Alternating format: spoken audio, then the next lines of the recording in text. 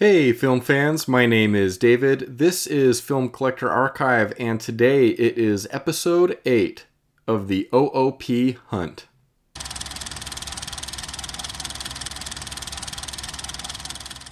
Thank you for joining me on this next episode of the Out of Print Hunt. I am always very excited to bring these episodes to the channel, as it means that I've been able to track down a hard to find out of print box set, or really any type of film release, but in this case it is a box set, and one that I've had my eye on more intensely the last several months, but I've been aware of it since its release. This is a box set from Severin, and it is very, very much out of print, very hard to find, and the prices that this set is going for, it's just not a small amount of money, and so I really had to do some research and kind of ramp up to the idea of putting the money down for this set. But I'm very happy to have this in the collection. This is a Severin release, and this is the very, very special release from them of Al Adamson, the Masterpiece Collection. This is an absolutely exhaustive box set on its topic. Of course, Al Adamson here. As you can see on the cover here, we have 32 full-length feature films on 14 discs. So this is an absolutely massive collection. This is going to take me quite some time to get through. This is not something that I'm going to rush through, but it is something I am very, very excited to dive in on. So I don't know how I'll go about this. I'm sure I'll just watch it in the order that they have them on the discs. I don't know if they're chronologically presented here, or if they're more kind of broken down into subgenres. On the back here is a list of all of the films included. As I stated in the last episode of the OOP Hunt, episode 7, where I had the Herschel Gordon Lewis box set, this kind of continues that theme. The more recent interest that I have in the regional horror or regional filmmaker subject, and so Al Adamson was on my radar, and the more I saw about this release, the more interested I was. And so this is definitely going to be one of those sets that I feel like it's safe to say this is not going to be for everyone, as is the case with the Herschel Gordon Lewis set. But if you've kind of dove in on regional horror, and this is something that you have big interest in, then I would say maybe it's worth looking into picking up this set. The price tag, it's definitely a little bit of sticker shock on what it takes to kind of secure a copy of this box set. But for me personally, obviously it was worth it to find this set on eBay and pick it up. So the seller I worked with was very, very kind. So thank you to that seller. Made it really easy to work with him, and we went back and forth a little bit on this and worked with me on the price a little bit. But I'm definitely not out there to try and steal these sets from sellers. But I mean, I'm always appreciative when I come across a seller that's able to kind of go back and forth with me a little bit on the price. So very excited to have this in the collection.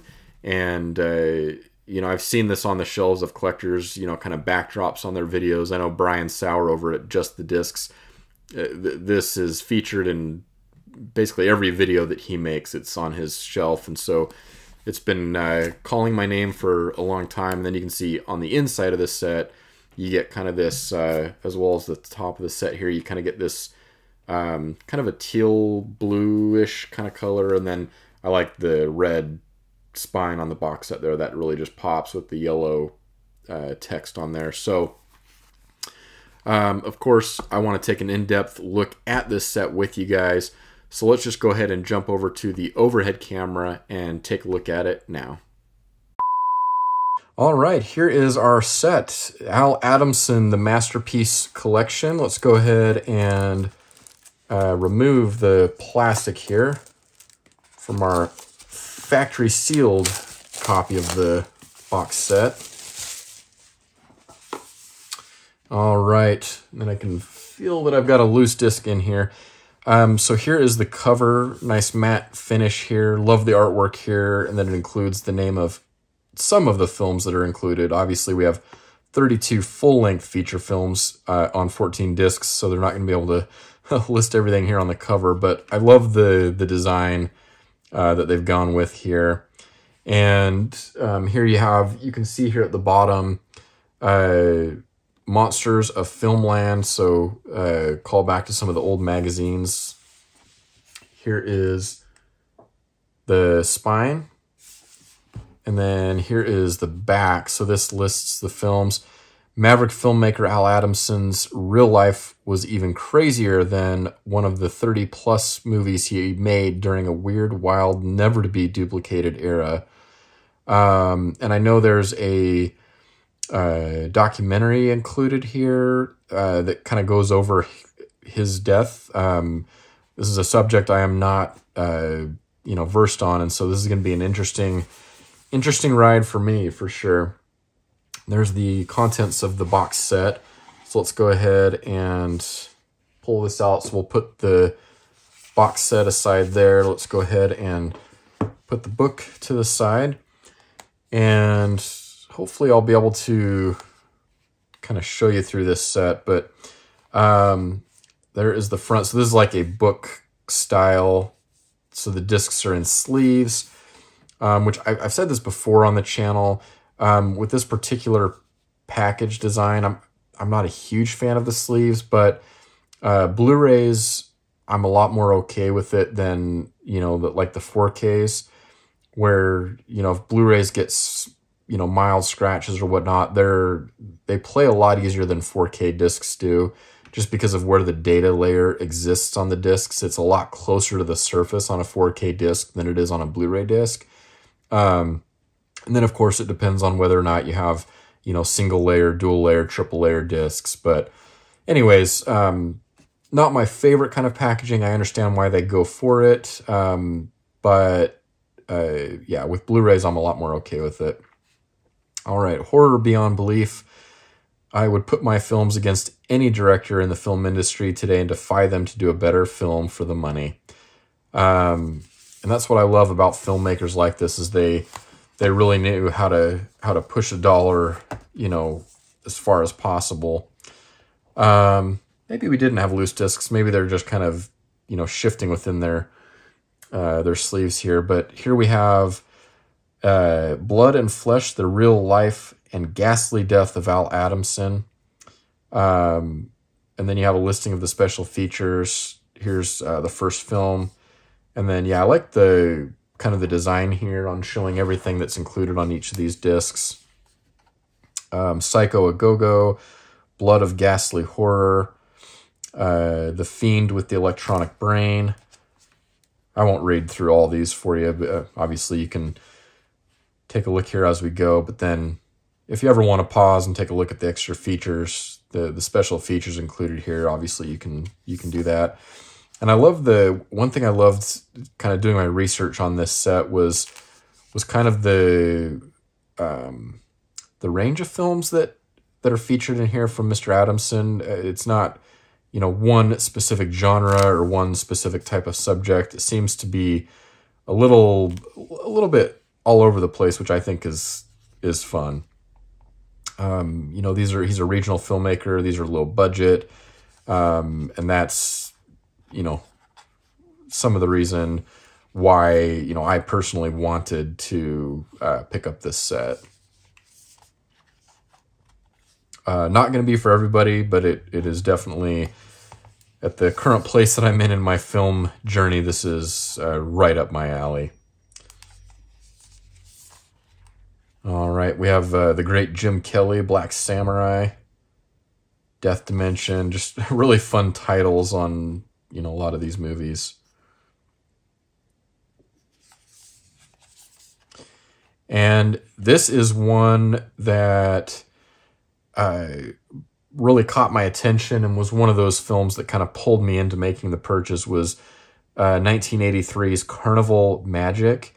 I hear is a really bizarre family type film. And very much on purpose, I know nothing more, you know, than just that. I'm really drawn to really bizarre family films. And then here's the kind of the end papers, if you will. If we were looking at a book, these would be the end papers. Really, really cool. And then we're back to the back there. So luckily no loose discs. They were just kind of shifting within the box set there just because of the sleeves they're in. So there is that. Let's go ahead and put that aside, and then let me just do a quick flip through and just make sure there's nothing that's going to get me in trouble. So let's go ahead and take a look. So here's the cover. Nice matte finish to the book. And this features Bill Ackerman and Amanda Reyes, two of the great names in the physical media community. Bill Ackerman and Amanda Reyes are all over the place. And I know work from both of them, but Amanda Reyes, I've had a lot of interactions with her work, you know, especially with her love for made-for-TV films. She is an authority on the subject. If you haven't experienced the work of either Bill or Amanda, they're both absolutely phenomenal. But this is the Blood and Flesh Files, and there's the back of the book. And let's go ahead and I'll just kind of show maybe a few pages here. Just a lot of dense text. I like this filming locations and cast and crew information. Dracula versus Frankenstein. That's really cool.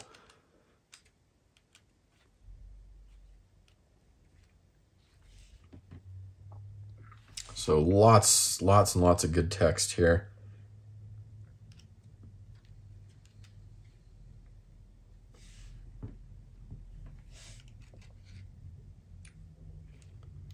And then there's, so Lost was the last film in there. So that looks to be also a family, kind of a family type film. And I'm always excited to see, you know, someone that's kind of an exploitation filmmaker, you know, what they would do with the subject of, you know, a family film. All right, so there's the book and of course all of our discs. And that is a beautiful edition from Severin for Al Adamson's Masterpiece Collection. Thanks a ton for stopping by the channel today and watching this video.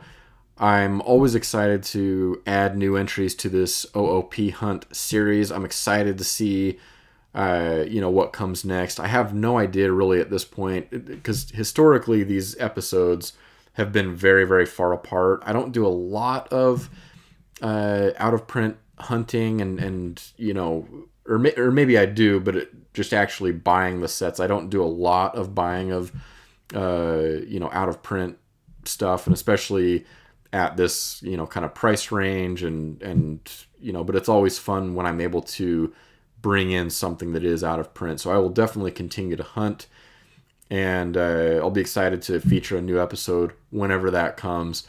It'll probably be a while, but let me know in the comments if you're at all familiar with the films of Al Adamson. Let me know what you think of this set in particular. Do you have any favorites from him? Is his work maybe not so much for you? Definitely let me know your comments. I always love to have those conversations with you guys and see what you guys think. And of course, if you are new to this channel and you like talking film collecting, if you like watching unboxing videos, I invite you to hit the subscribe button, the like button, and finally the bell icon. That will of course notify you when I upload new videos in the future. And until next time, I hope you're able to watch a lot of great films.